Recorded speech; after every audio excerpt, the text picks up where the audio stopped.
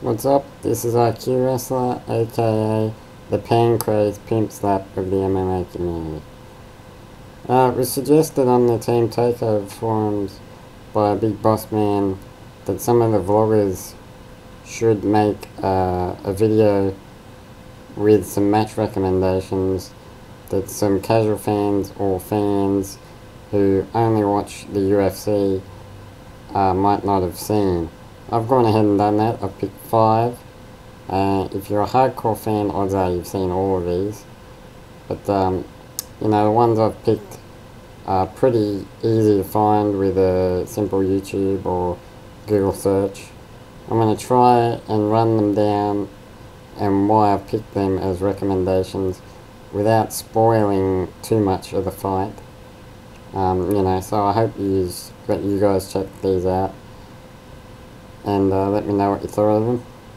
The first fight I picked was Ken Shamrock vs Matt Hume from Pancrase Road to the Championship 2 from July 6, 1994. I'm a huge fan of both Pancrase and Ken Shamrock. Ken Shamrock is what got me into MMA, and Pancrase is one of my very favourite organisations ever. This was a pretty early fight in Pancrase history. Ken Shamrock was already established as one of their head guys.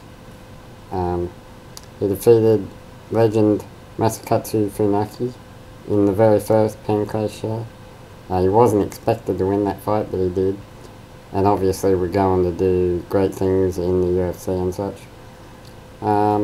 Most casual fans might not know of Matt Hume, but he's a pretty famous trainer out of AMC Pancration, and he was a very good fighter in his day too.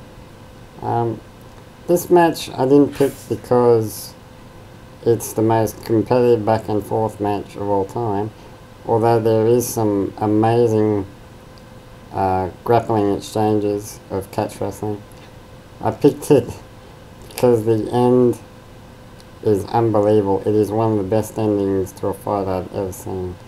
Ken Shamrock in his day was an absolute monster and just a machine. I hope you check this out and remind you of how great Ken Shamrock once was.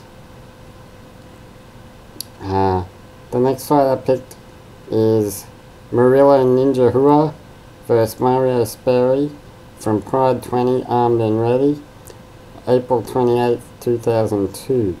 This is the only Pride fight I've picked, and I picked it because it is easily the most overlooked classic of all time. This fight is just unbelievable. Now, this fight was, I believe, very close to the start of the Shooter Box Brazilian Top Team rivalry. That of course is legendary now. Both guys just unbelievable. Took shots, gave shots, exchanged grappling. I'd call it one of the best fights in Pride history. Easily. It was gut check for both guys and they passed.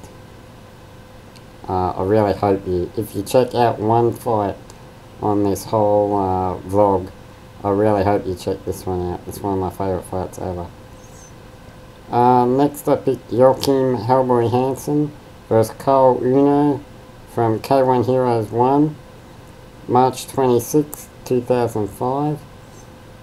Cole Uno was the very first lightweight fighter that I ever liked. The guy has heart for days and days, and Hellboy is a little beast.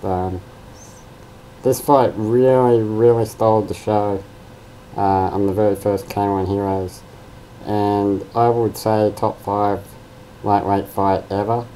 You probably might disagree with me, but it's just unbelievable, and the ending is spectacular. Just spectacular. This fight really, really, really was impossible to top on the first K1 Heroes show. Now I've got Minowa Man vs Kiyoshi Tamura from Deep 6th Impact, September 7th, 2002. Obviously everyone knows who Minowa Man is, and you probably know who Kiyoshi Tamura is, Catch Legend, Sakuraba Nemesis, and great fighter. This fight was one of the best grappling matches I may have ever seen. It's really incredible. Some of the scrambles and submission trading, it's really, really great stuff, and it's a lesson, I think, to everyone about how exciting a grappling, well, it really was a grappling match, how exciting grappling can be in MMA. It's not just a wrestler taking you down, pit-a-pat punches, praying not to get stood up. It's not that. That's not grappling. That's stalling. There's a difference. And if you watch this fight, you will really know what that difference is. And the last fight I picked was El Guapo Bas Rutten versus one of my absolute favourite fighters ever, a real hero, Masakatsu Funaki. This is their second fight from Pancrase 1996 anniversary show, September 7th, 1996. Funaki smoked Bas Rutten in their first fight. Bas was still really new to mixed martial arts, NHB at the time.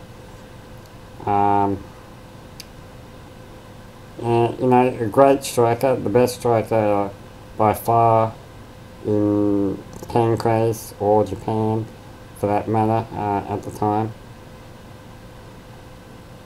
Funaki, a legend, come from pro wrestling, UWF, UWFI, Fujiwara Gumi, all that good stuff. He was really top 3 stars, along with Ken Shamrock, Minoru Suzuki, and this was a couple of years after the first fight, and we would see how far Bas Rutten has come in this fight. I believe if you Google this, you can find it with Bas Rutten doing the commentary, which is awesome. He does an excellent job there, and there's some really good backstory into this fight. Of course, Funaki submitting Bas in the first fight, and then later becoming one of his teachers, teaching him the ground game, which Bas would eventually become very, very, very good at. And this was a real test, and I don't want to spoil it, but Funaki shows amazing, amazing heart in this fight. And if you've never seen Funaki fight before, you should watch this fight, and you will be a fan of his, I guarantee you. That's it. That's the 5 fights I picked. I hope you check some of these out and let me know what you thought. Now, I didn't want to go, ridiculously obscure with my picks. I wanted to pick some fights that you could actually find and see. All these fights are awesome and well worth your time watching. So, until next time, peace out.